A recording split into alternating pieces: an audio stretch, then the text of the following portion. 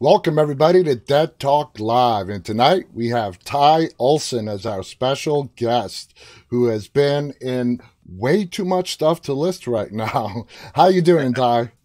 I'm good, brother. How you doing? I'm doing great. And as I told Ty, I've really been looking forward to this conversation. Let's get right to it.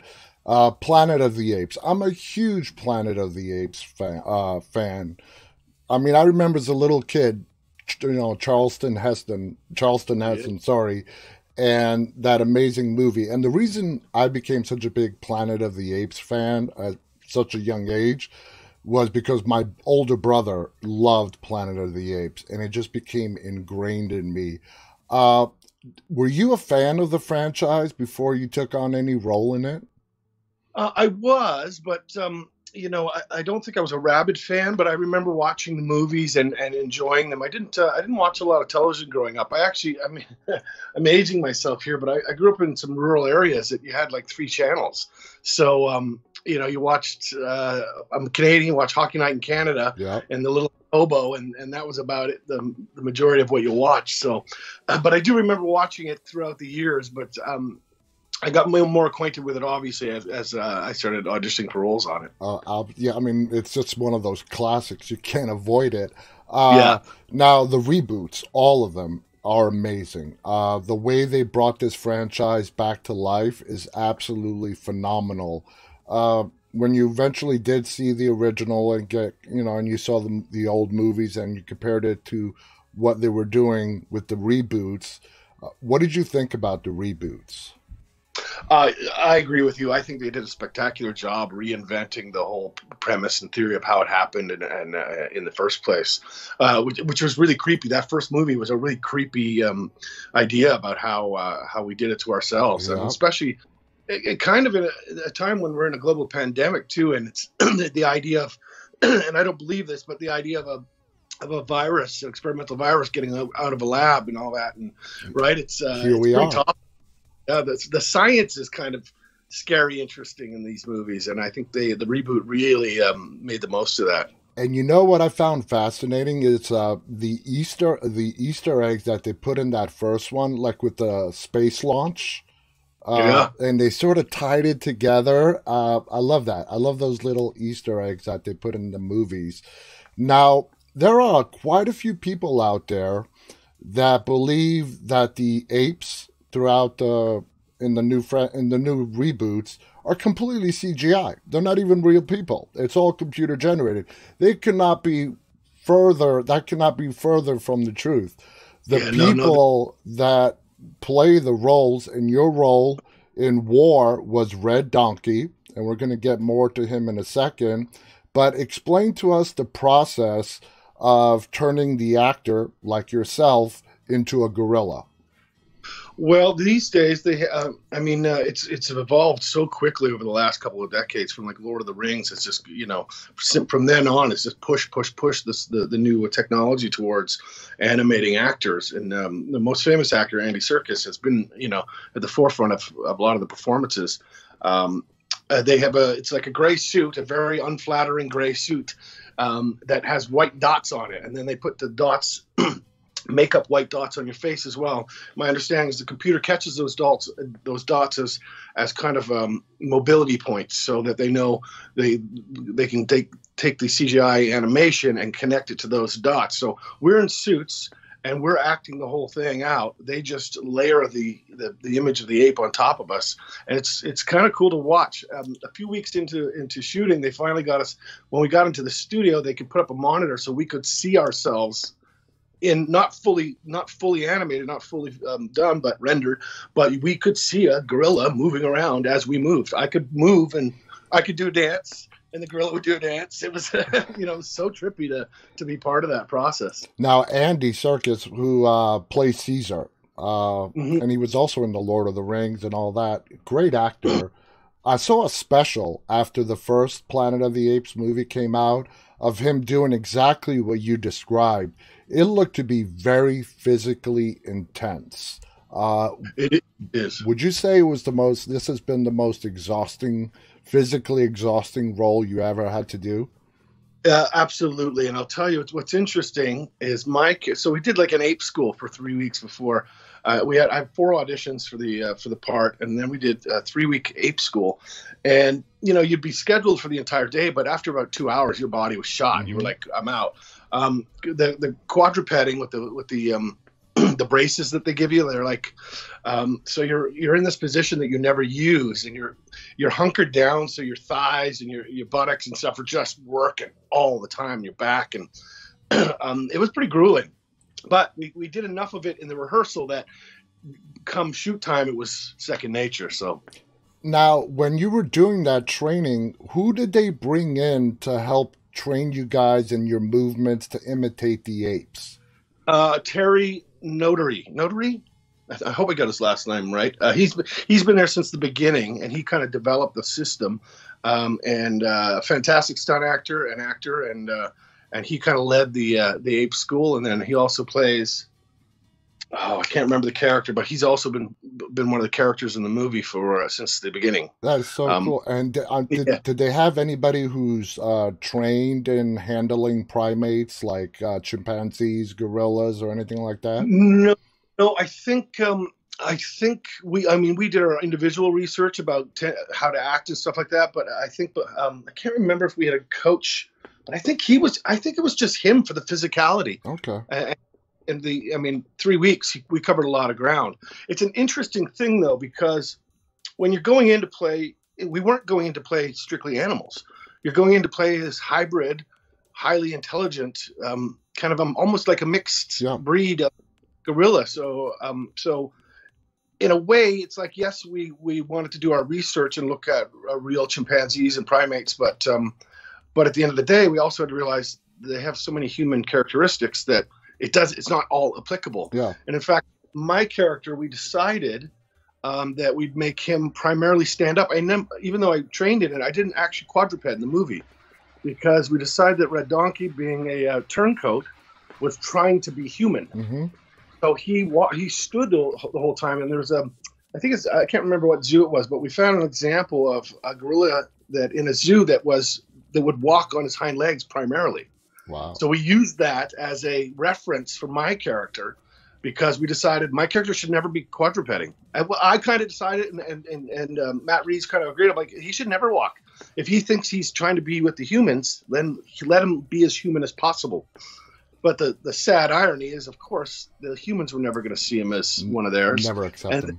Being a traitor and a turncoat, his own kind were never going to accept him either. That's true. Which, to me, is one of the interesting pieces of the story with that character. And we're going to get to more of that in a second. Let's go back to the first one, where you played a human. You played Chief John Hamill, I believe your character's name was. That third act in Rise of Planet of the Apes, wow, with the Golden Gate Bridge, you being in the helicopter, in the lab, eventually ending up on the Golden Gate Bridge. Absolutely crazy, awesome third act to any movie. Yeah. What was it like shooting that? Was it just, the scale, I can't even imagine the amount of people, the budget, the shooting. What was that experience like? They had a huge animatronic skeleton of a helicopter built on gimbals so that they could play the whole thing. How it bounced, how it moved, how it flew, how it rose. It was like being on a roller coaster. It was like being on an amusement ride. I can't even begin to guess what the cost of that thing was. Wow. But none of it was, we had, I think, one shot in an actual helicopter, and the rest was all done on this gimbal against a green screen. But it allowed you to have that motion instead of like, the old Star Treks where everybody leans to the left. Oh, we're falling. Oh, we're falling. You didn't have to do any of that. This thing jerked you around like I'm sure it could give you whiplash if they wanted to crank it up to 10. What's interesting is although I've played lots of them, in a funny way, sometimes the cops and the guards and stuff can be some of the harder roles because they're expected to be military-esque and they're expected to not have a lot of kind of, they're supposed to fill a role that, and so sometimes it's a little bit harder to kind of grab onto things. What's his journey? What's his story? How does he feel about this? Mm-hmm. Uh, so in its own way, that character was as challenging as playing Red Donkey because those characters they live in between worlds. Mm-hmm. They're a bit of a service character, but they also have to have a life and goals and fears and wants and needs of their own. But they're also, they're not central to the plot to a point where they're just usually not written with a lot of life. Totally get it. Yeah. So you have to find the life within them and on less information. Where if the bigger the role is, the more well written it is, the more information you have, the more depth that's inherently in the character, the more you have to pull from. So it's interesting. It was, they're challenging in different ways. You got to create your own backstory to do your job. A lot more stuff you have to bring to the table. Yeah, that's not peppered in there, and that you can go, oh, I'll take that. You got to go, okay, I got to make decisions on my own for this one. So walk us through, how did you get the part of Chief John Hamill? Obviously you auditioned. Did you specifically audition for that part? Did you get called in for just a very vague audition and that's the part they gave you? I'll tell you, it's a bit of a funny story, actually, and I had forgotten this until you just asked that question. So I had gone in for that role, and I was really busy at the time. I'd been working on a ton of shows, and one of the things that when you're on shows, like if I have a show with a beard on, and then I audition for another show, then they keep the beard, and sometimes you'll end up like having a beard for 2 years because you go from one show to another show to another show, and you can't cut it, and you can't cut your hair, or they always cut the hair and stuff. So I was so busy at the time that I hadn't been able to cut my own hair or do anything that was my choice. So I just, for a brief period, had a lull in work. So I decided to give myself a mohawk. Because why not? I haven't had a mohawk since I was a teenager. So I dyed it blonde, shaved into a mohawk, and I literally the next day, I had an audition for Planet of the Apes. And I went, oh, damn it, I'm not going to shave. I've only had it one day. So I thought, okay, and they're of course very secretive. So I didn't know if I was playing an ape. I didn't know if I was playing a human. Because in the old movies, like the cop could have been a gorilla, mm-hmm. right? Like that was a literal, So I went, okay, I'm not going to worry about the hair because I don't know what the plan is. So I go in and I do the role, I kill it, and then I hear back like 2 days later, oh, they couldn't see past the mohawk, and I was like, literally, guys, it's a 30 seconds, and it's a military cut. So 2 weeks later after that, I go in for a different role. By then I have cut the hair because now I've had so many auditions and I'm like, okay, I can shave it. I've had it for a week. So I go in, it's just real close crop cut military. And I'm ready. I'm standing by to go in next. And the door opens and the actor comes out who was in before me and they see me through the doorway. And they close the door and then the reader comes back and goes, they want you to read for Hammett again. Ah. And I'm like, oh, okay. But I'm not going to do better than I did 2 weeks ago prepped. So I take it. I've refreshed myself. I go in and I book the job. Wow. And I'm like, guys, really? You think this industry is so creative? And I'm like, you can't get over one strip of hair. Mm-hmm. And like by that time, even I still had a resume to support it. I had a killer audition. So that's how I ended up getting it 2 weeks later. And I started shooting 2 days after that. Wow. They were so character. So now, did your role in the first one help you get the bigger role as the gorilla in War? I don't think so. I really don't think so because it was a whole new director and a lot of new people behind it. So I don't think there was any. In fact, as is often the case, that the new director has a new vision, and Matt Reeves is so brilliant mm-hmm. that I think he probably would have preferred not to have any replacements, but luckily it didn't matter. It's not like they were going to see my face, so they're like, he's great. How cool is it that I played two different parts, a human and that leads me to my next question. Red was an essential part to War of Planet of the Apes, but you were an ape.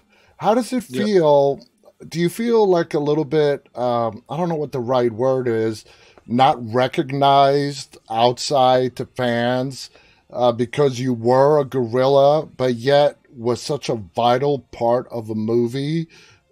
How does that make you feel? Well, I'll tell you another quick little anecdotal story.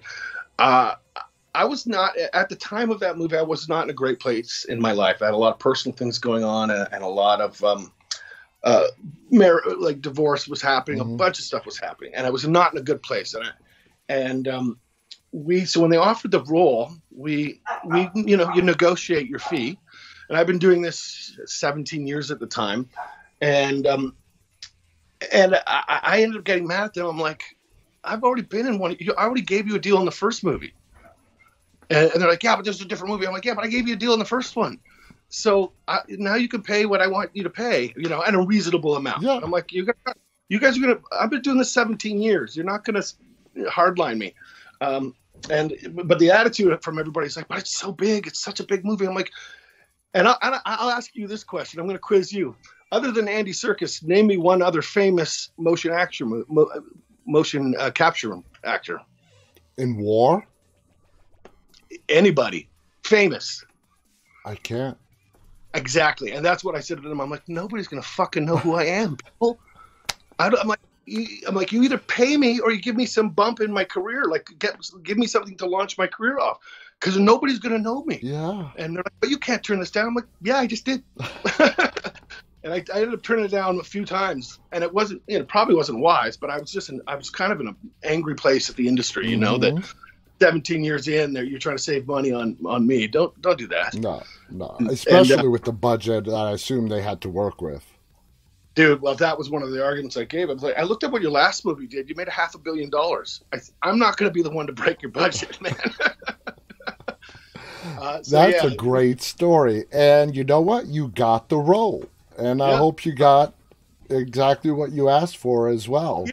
And it wasn't outrageous. No. It was just what I deserved. So now, playing Red Donkey, you call him a turncoat, which is absolutely appropriate. He's like that outside high schooler that wants to get in with the cool kids. In this case, it's the ape wanting to be more like the humans.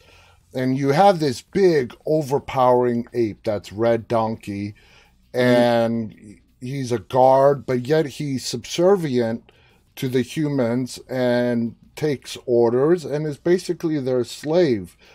How the writing was more intense for Red than you said in the character for Rise. Did they really fill you in and give you I don't know if you can give a backstory to a gorilla, but what made Red tick in order for you to portray what they wanted? Yeah, I mean, we talked about it pretty extensively, and I think the major thing is they're talking about a war to genocide, right? Both sides were looking to commit genocide on the other species, and I think that the bottom line was that Red Donkey just thought that he wanted to be on the winning side, and I think when your very life and your existence is at stake, we like to all think that we're going to be the brave ones. We like to think that we're all going to be the heroes, but the truth is a lot of us will just side with, I mean, we've seen such atrocities through history of people just siding with the side because they're afraid. Exactly. I mean, there was an entire world war based on that, right? A lot of people just went because they were afraid. And I think Red Donkey, the saddest thing about that character is that it was a fear-based decision, really. He was afraid. He was afraid to lose his life. He was afraid to be on the losing side. And it doesn't make for the hero of the movie, but it makes it real. Very realistic. I think that's what made Red Donkey very real, is that because that would happen. You would get turncoats. You would get people like, my life is more important than your cause. And I think that was the saddest part about his storyline, is that he really believed, and that was of course what Caesar, and he kept having these little debates about. He's like, you're never going to be one of them. No. So I mean, it's I like to say that acting is simple in its design, complex in its execution, but simple in its design. Like the humans and human-like primates, it always comes down to like money, love, lust, power, jealousy. There's very simple themes, right? Mm-hmm. And if you look at those 5, that covers almost everything. Mm-hmm. And so I think it was a power and fear, and it's he just wanted to be. He wanted to stay alive. He wanted to stay alive. That's everyone's basic instinct right there. Yeah. Red has the best redemption in the movie. Very short-lived, but at the end, when he sees Caesar, with all odds against the apes, still Caesar is wounded, but he's still fighting the fight. And the human orders you to get him the grenade launcher, and you turn around and you see Caesar in that moment. What do you think clicks in Red that makes him make that decision that he really would know that he would get killed for it? He basically sacrificed his life either for the cause or to help Caesar. What do you think clicked in Red in that moment when he saw Caesar battling on against all odds? Well, I'm glad you asked that, because going back to the story about me saying no so many times, when I finally knew what the full story of the character was, I'm so glad I got the role. Like, dude, I didn't know the full storyline. Like, that wasn't given to me either. So, what a treat to play, because I think, in answer to your question, I think, he was trying to redeem his soul. He realized that he saw in Caesar everything he was not, and where jealousy and hurt and resentment had been fueling his anger towards him. In that moment, I think he saw all the things that he wasn't, and I think it just hit him in a very deep primal place where he suddenly. It was as much to redeem his own soul as it was to help Caesar. Exactly. I mean, even they say there's no true altruistic kind of behavior, and I think even in that there was part of him that needed to. He probably he was rotting inside. All these things, betraying his people, betraying the cause, betraying the primates, and giving himself over. Like, I mean, we think of gorillas, they're like alpha primal beasts. Like they're not, they don't get shackled and do others bidding. No. So I think it was all of that. I think he realized he couldn't live anymore, being this kind of Swiss cheese rotting kind of soul. And what a lovely thing, again, because we don't think of animals as having souls, but clearly in that moment for him, there was only one answer to redeem himself. And that was to save Caesar. I absolutely agree. And it was one of the most powerful moments in that whole movie. I loved the twist that we had throughout the whole movie, where we saw the de-evolution of the humans. They were the ones getting sick, and of course the apes were immune to it. What did you think of that part of the story? I think it played in beautifully, and especially in the end when Woody Harrelson's character succumbed to it. Yeah. I think, again, it's brilliant. It's just brilliant storytelling, and what fantastic writing for them. The way they introduced the virus, the way they introduced the elevated intelligence in the primates, and then also to help explain like the decimation of humanity, because we know it's always interesting doing a story where you kind of know where it's going. Do you know what I mean? Mm-hmm. It's like telling a Bible story. We all know that Jesus ends up on the cross. Yeah. So how do you keep it interesting to get there, so to speak? And that's kind of true with this series too. We kind of know where it's going. Mm-hmm. So we have to make sense of it, but we have to keep it interesting and believable. And more than anything, I think one of the things that they did with the reincarnation of this series is they made all that stuff really, really viable and believable. And I think that's a key ingredient of us being able to understand, how could this happen where all the humans suddenly are disappearing off the planet and the apes are really, come on. Yeah. How does that? Because you can't just say, it doesn't matter how intelligent they are, they didn't just take over militaries. Exactly. Right? The virus affected the humankind negatively, and I think they just brilliant story. The apes thrived. Now, I assume you have no information on this, so I'm going to ask you this as a fellow fan. Do you think it should stay as it is, the way War ended, and leave the franchise alone, or as let's say you were the filmmaker, okay, you were in charge of this franchise. Do you go now and now that Caesar is dead, forward into the future and let's say pick up where the original Planet of the Apes was back in the 60s in a modern way? How do you feel? If you were the filmmaker, do you leave the franchise alone and just let it go? Or do you push it on to give us an actual remake of the original movie with Heston? I don't know that an actual remake is the answer, but I think if you were going to explore continuing down that road, it all depends on the integrity of the script and the storytelling involved, obviously. Because you could have said, lots of people could have said, you should never have touched the originals to begin with. Yeah. It should never have been remade. So I'd like to leave it open to creative genius to be genius. Yeah. And the team behind this rebirth of the series is genius. Oh, yeah. They're all been, it's really brilliant. So I don't know. It's like, if they can pull it off, but it's all about keeping the integrity, right? Yeah. If you can't, then don't. And I think that's always the thing. If you really can't continue the story with integrity to the same level of storytelling that you did with the first three, then leave it alone. But that's easier said than done. I know, especially when we know it all comes down to money, and they were so successful. They were so well done. I got to ask you this question.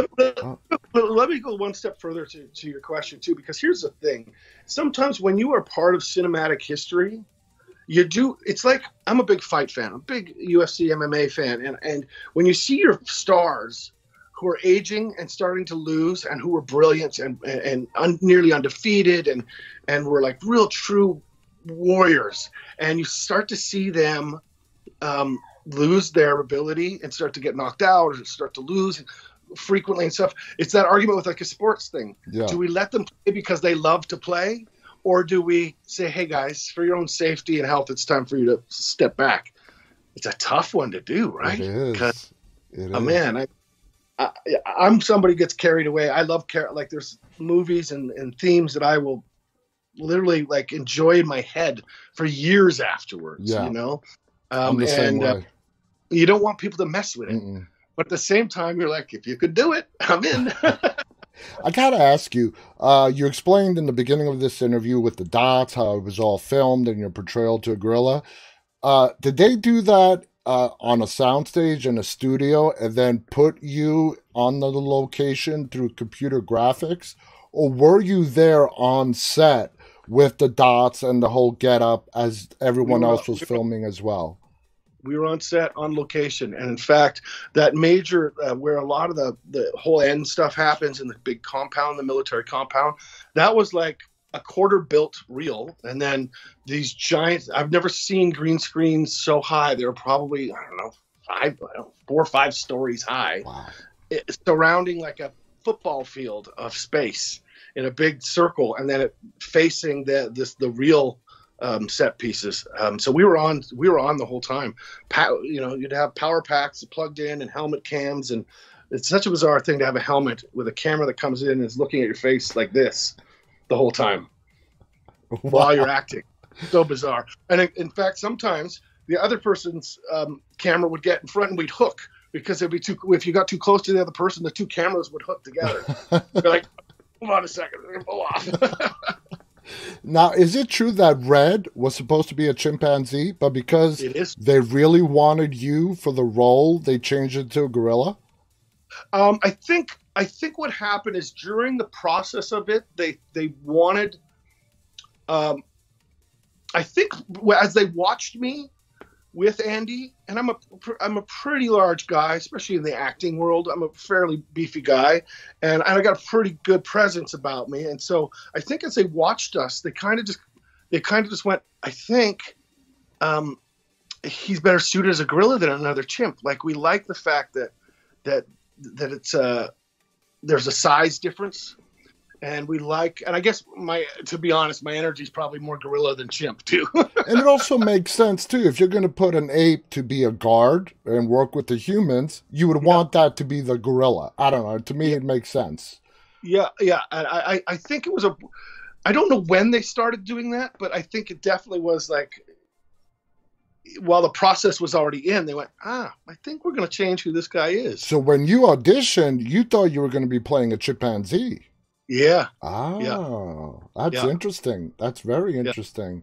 I did not know that. Now, VFX supervisor Anders Langlands, I hope I said that right, said they based your character Red on a silverback gorilla named Winston from the San Diego Zoo Safari Park. Did you ever actually get to see that gorilla or visit him? I didn't get to visit him, unfortunately, but I did find videos of him, obviously, and he walks like a big gorilla standing on two legs. It's a terrifying thing to see because it's kind of spooky. It's human-like in this 600-pound body. It's so bizarre. If you to the viewers, if you haven't ever seen him, YouTube him. It's frightening, and he looks friendly, but he's just like, it's just this massive thing that's just lumbering along, standing on two legs. It's kind of terrifying when you realize like how much weight he's got behind him. I gotta ask you, the most famous gorilla of all time. Are you a King Kong fan? I am, yeah. He has to be like the most famous gorilla of all time. Yeah. And now moving on, like I said, you've done a lot of stuff in your career. You were on Supernatural for almost its entire run, for only 10 episodes, but from the beginning all the way almost to the end. Were you surprised you kept getting the call to come back? Well, here's the thing. I have this weird thing about my career. We were just talking about how it's interesting that I played 2 roles in the Planet of the Apes series, and I actually played 2 different roles in the Supernatural series. So my first character was in season 2. I played Eli, who was a vampire who was part of a coven that had decided not to eat humans. And then in season 8, I came in as Benny, who also decided he wasn't going to eat humans. And then I was 10 episodes between. I mean, I was out for a bunch of seasons, and then 8 to 10, I was in a bunch of episodes and stuff. According to IMDb, it's between 2006 and 2019. That's 14 years. Yeah, but I was in season 2 for a couple episodes, and then a long break without, and then again. So they just count both characters, I think, in that timeline. Yeah. Well, how did you like coming to the Supernatural set? Was it just another gig, or did you really enjoy your time there? Well, let me tell you, I've spoken about this at cons and stuff, that most of my career has been as a guest. Mm-hmm. I've been a guest on many other people's shows, which is a tricky business to be. If you're the lead and you're the number one, and it's your show, you know everybody. Everybody's there to help you. You've made friends. You feel at home. You feel comfortable. And as a guest, you're always the person going, okay, I hope we get this right today. I hope I fit the genre. I hope everyone's nice to me. I hope I'm on my game. I hope I'm not nervous. I've done a lot of guest spots in my 20 years of this business, and that set was probably one of the most comfortable and sweet and genuine and giving sets I've ever been on. And the 2 lead boys, most of my scenes were with Jensen Ackles, and I've said this many times that he did something I've never experienced before. I was outside my trailer looking over my lines. We had about a 3 or 4 page scene, most of it my dialogue. He had a couple, 2 or 3 lines, and he came over. Now this is season 8, so he's already, he can memorize his stuff in his sleep. Mm-hmm. He knows the character. He knows everybody. It's real comfortable for him. And he's also super busy and young family and all that stuff. So when you've been on that show that many times, you want your free time. The minute between shots and stuff is your free time. And he did something I've never experienced. He came over to me and said, hey, good? Is everything good? Is everybody treating you well? Blah, blah, blah. You want to run your lines with me? And I was like, you've got like 3 lines. I've got the rest of it. So he wasn't doing it for him. Like, it's normal for somebody who's got a lot of dialogue going, hey, can you run it with me? He wasn't running it for him. He was running it for me. That says a lot about someone.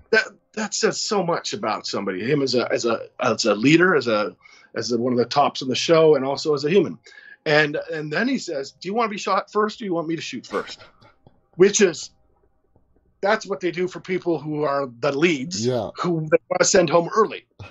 Like, I've been on shows where not only was I not shot first, I was shot last, and the lead went home. And I'm shooting I'm like talking to the stand-in. Wow.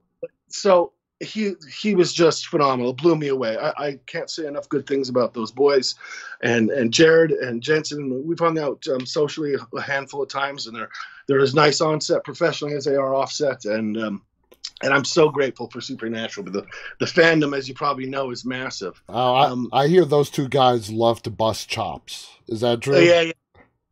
They're good boys. They're good boys, and the fandom's great. It's like having this big, slightly crazy family behind your back, or like at your back, because there's so many of them, and they're so quirky and loving and crazy, and it's been a great experience to be part of Supernatural. And that leads me to my next question. You have done a lot of conventions, and I'm a big fan of conventions, horror, science fiction, all of them. And you go to these conventions and you're confronted with the fans, and you get to feel that the energy in the room. For someone who's never been to a convention, it's really even hard to describe in words. What was it like, going through COVID where everything was shut down, and for you in particular, where you're separated from the fan base and you can't do conventions, and like all of us, we were stuck in quarantine. How did you personally handle that? I'd like to say well, but that's not entirely true. No, a lot of people feel the same way. I'm a person who can be intensely private at one hand and then intensely social and outgoing the next day. And so I like to be around people. In fact, I have this strange thing where if I have a script or if I need to look at sides, I will often go to the pub and to do it, because the white noise of a people and activity and a little bit of chaos around me makes me feel I can focus. Mm-hmm. That if I'm alone at home with an empty house and not a soul around, that's the worst place for me to focus. I can't work on my piece that way. Wow. I think maybe it's because I had kids fairly young, so I got used to auditioning with like a kid on my hip and like daddy. So I don't know if it just that became part of it or what, but yeah, conventions. I've missed them. It's what a fantastic thing for us as actors to be able to connect with fans, and travel and there's so many pluses that come with conventions, and I love the fans, and I have truly missed being able to travel and being able to see them and being able to. I mean, we've all been deprived of hugs and handshakes and just normal human interaction. And for a guy like me, who's a very, very social person, very social butterfly, needs to be around people. It can be, it's a little depressing. Yeah, I don't know. Not just for you, for a lot of people. Trust me. Yeah, I mean, the whole world needs a vacation, and we're still here. We're still doing it. I'm supposed to be in Texas next weekend for one, and they've had to shut it down because of COVID numbers. Exactly. I mean, I'm going to be going to New York Comic Con, which is in person. Hopefully that doesn't get shut down, because if you watch the news, as we think we're reaching the end, it starts getting bad again. And you're like, when is this ever going to end? But moving on, you were in the very first episode of Black Summer. I have had the cast on as my guests, a great group of people.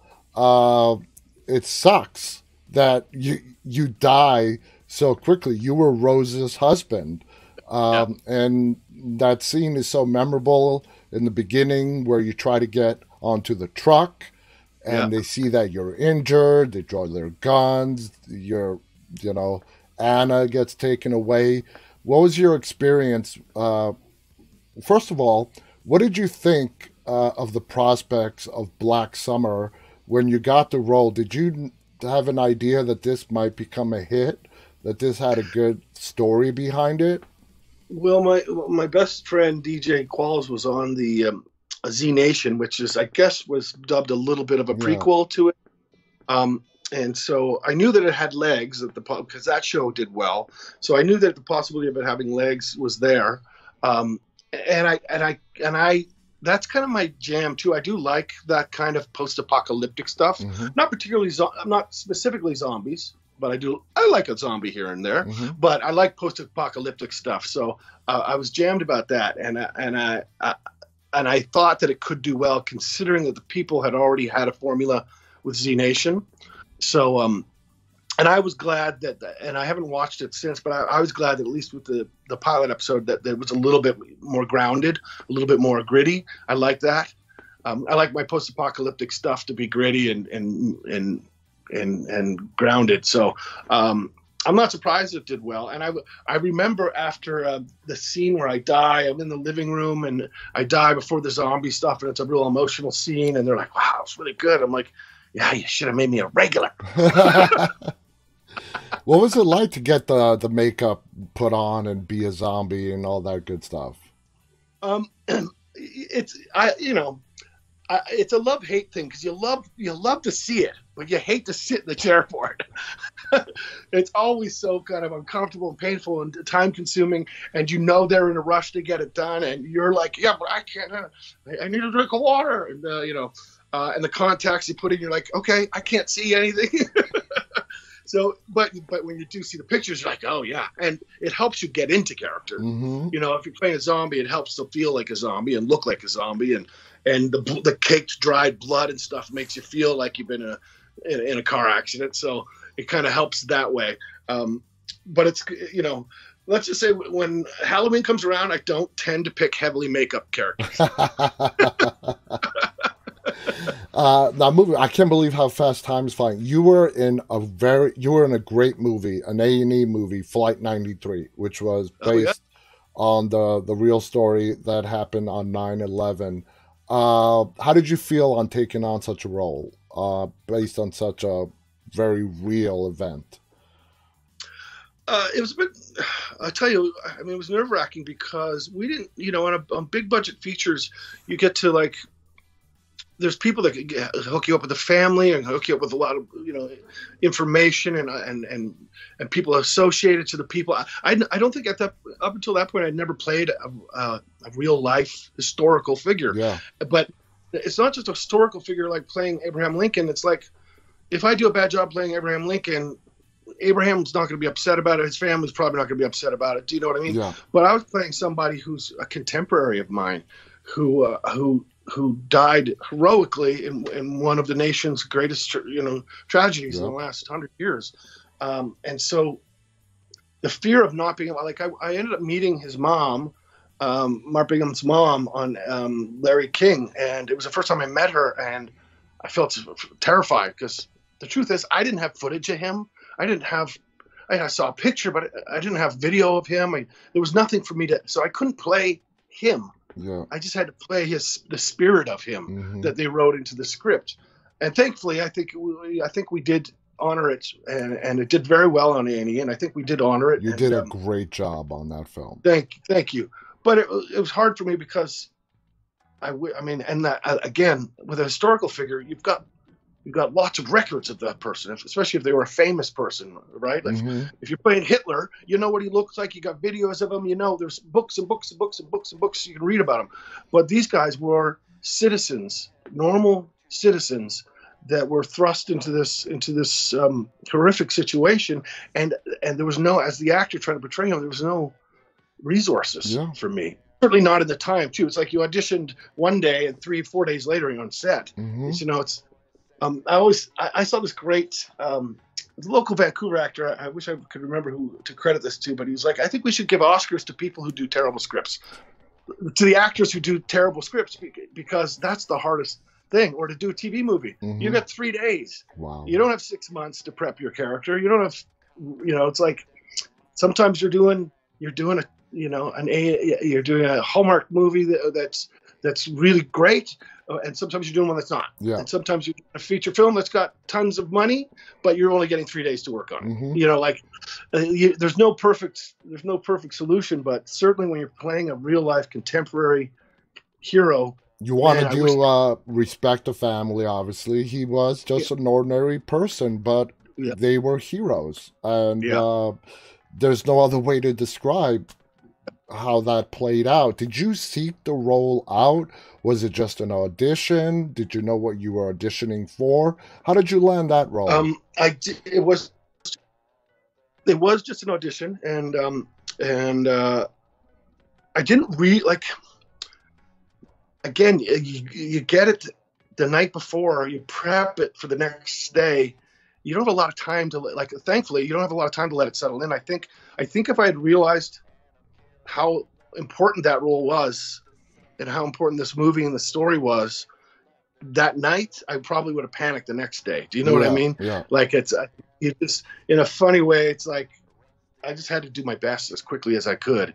You take 2 hours to research the situation, and then you make your choices and do your best.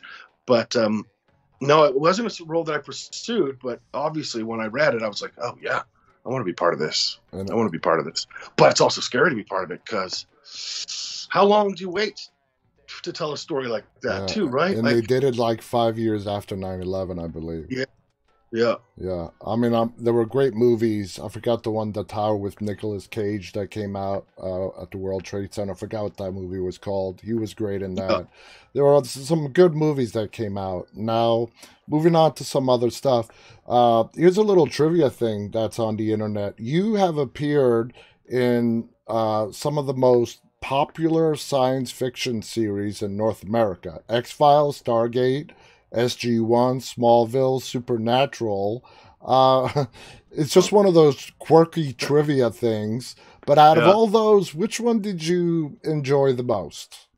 Now, the X-Files, we're going back to the 90s now. I love the X-Files. I'm a huge fan of the X-Files. Let's take that one, for example. What was your experience like on that? X-Files was my very first, regardless of how it looks on the credits on IMDb, X-Files was my very first professional TV booking. Wow. So I'd come out of theater school. I did a year at the Shaw Festival doing theater.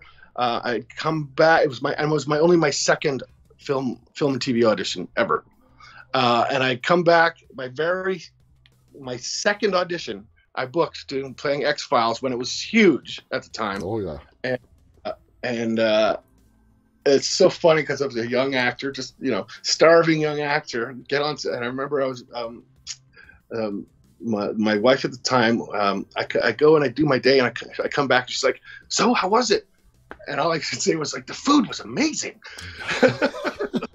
They had steak and like lobster, and because it was a Friday, it was a special day. They had a nice thing. Like, I was like, all I could talk about was the food. She was like, "Yeah, but how was the show?" I'm like, super slow.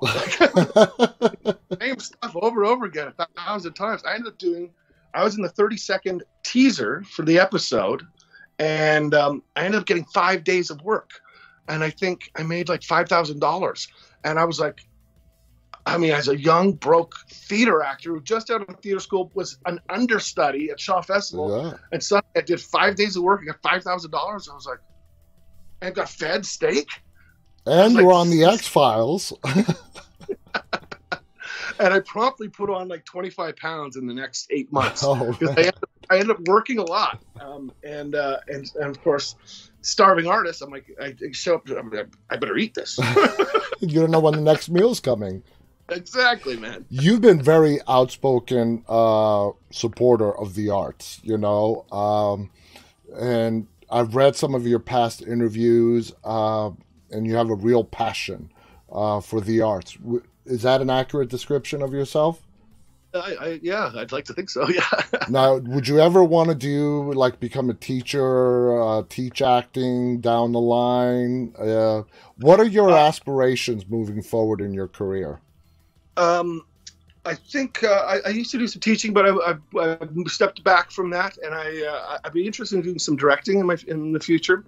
I think I have such respect and appreciation for teachers. I think that my career is due in part to teachers that have been in my life that kind of pushed me into acting when I was a young, troublesome kid. So I think I'd really like to direct, and I don't. Unfortunately, I don't have that mindset to go and get a project off the ground myself, and I just know that I need somebody. I need producers. I need somebody who does that technical stuff and that is savvy with that, because it's either you're that self-motivated guy to push and get a project made, or you're on a show long enough where they trust you as the actor to let you have a couple episodes. Yeah. And I think that's probably the more likely scenario for me. but I do think I have a great eye for storytelling. I think I do know how to talk to actors really well and get great performances out of them. And and like anything, I'm now 47. I think I've grown and matured. And wow, we're I the same age. I'm turning 47 in 2 weeks. Oh, nice! Happy birthday! Thanks. That is so cool. If you think back, when did you find out that this is what you wanted to do, that you wanted to be an actor? And when you did you go to any kind of formal training, school, drama class, anything like that? So I've told this story before. I'll give you the quick version. In fact, I was just chatting with this teacher on Messenger today. Judy Craig was my grade 6, 7, 8 teacher for drama and French at Rio Valley School in Cars, Ontario. And I lived in a group home close by and went to that school. And I was a troublemaker kid. I used to show up to school with a 40-ouncer of vodka and a gram of hash in grade 7. And I came from a very messed up background. So I was an angry kid and I was displaced a lot. And I think that was my fourth home that I was in, fourth or fifth home. And she took me under her wing, so to speak, and basically forced me to audition for the school play. And I played Henny Penny, the chicken who's afraid the sky's going to fall. Mm-hmm. And then in the next year, I played one of the evil stepsisters in Cinderella. And I'm like, I was this big kind of badass kid. But I liked her so much I didn't realize I liked acting, but I think I just did it because she wanted me to do it, but then I was also good at it. Yeah. And then she forced me to audition for an arts high school.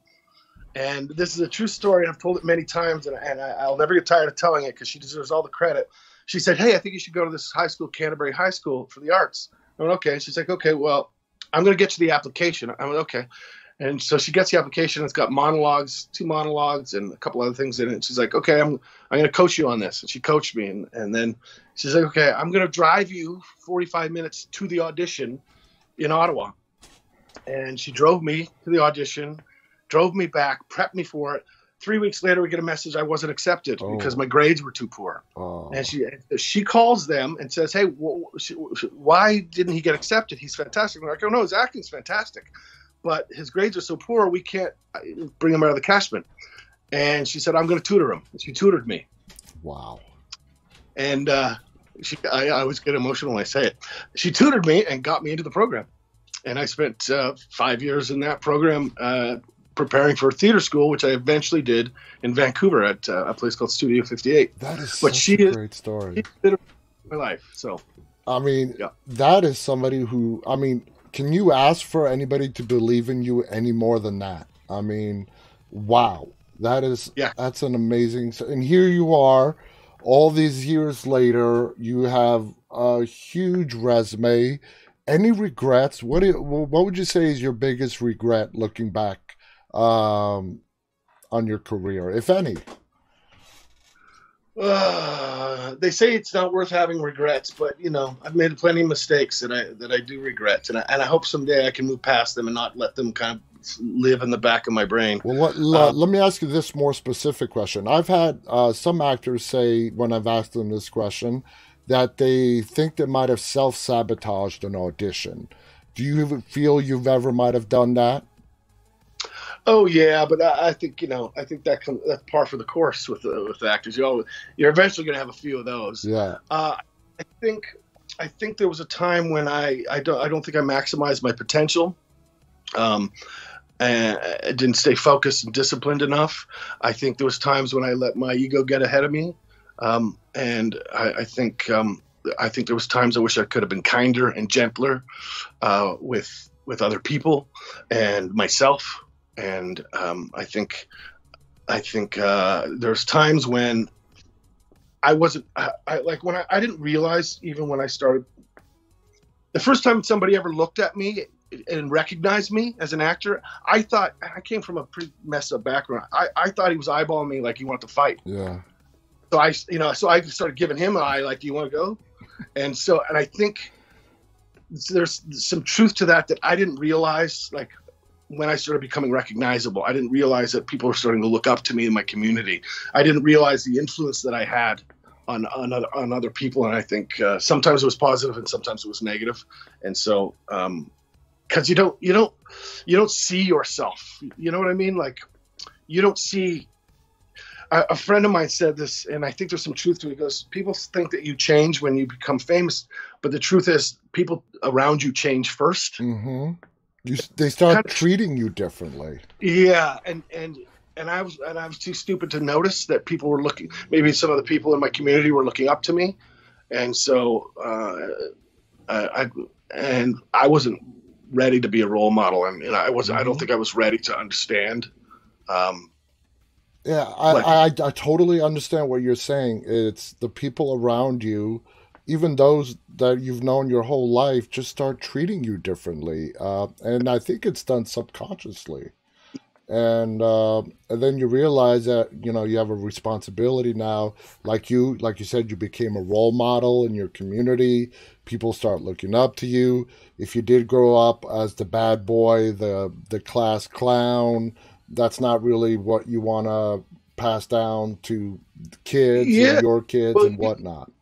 Everybody's going through your human experience. You're growing and learning about yourself and your past and how it affects you and how it makes you make good decisions or bad decisions. And, and you start to, but when it's like, I feel so terrible for people who are true, like massive celebrities who grow up in the limelight. It's like, and they make mistakes for everybody to see. Yeah. You don't realize that. Man, we're all still growing up. Yeah. We're all still figuring things out, and we're all carrying the baggage of our past with us, and things that you don't realize. Like, I just didn't realize. Like, I'll tell you, there was a time when I was single for a period of time, and I didn't realize it for a while, and it dawned on me, like when people would be interested in dating me, I'm like, are you interested in dating me because you like me and you think I'm funny and charming and kind, or are you dating me because I'm on TV? Exactly. And so that became a real weird thing, and that goes with a ton of stuff. Yeah. You say something and people interpret it wrong because you don't realize that they're hanging on your words, or it's like it's just and I'm I mean, I get it. I understand. And it's weird. I guess that's the only real word to describe it. It's really weird. Ty, I can't believe this hour has just flown by. I feel we can sit here and talk for hours. Thank you so much for coming pleasure. On here and sharing. I love it when I get like people like yourself who share and are open and not afraid to share good and bad things from your past. I think it's refreshing, and I think we need a lot more of that openness and discussion, and I think you're awesome. And I want to thank you so much for doing this. Thank you for. It's been our pleasure to have you here. Thank you to our viewers for tuning in. I hope you guys enjoyed this hour as much as me and Ty have. Any final thoughts before we go you want to share with your fans or the audience? I just wanted to say, everybody stay healthy, stay safe, get vaccinated. We're almost through this, and I know what a difficult time it is for everybody globally. Yeah. And I think we just try to be kind to each other, be gentle with yourself, take care of yourself, and we'll get through this together and keep growing, keep healing. Absolutely. Lots of love. Thank you so much, Ty. Thank you so much to everybody for tuning in. Until next time, on behalf of Ty Olsson and myself, stay safe and stay walking. Good night. Thank you, guys.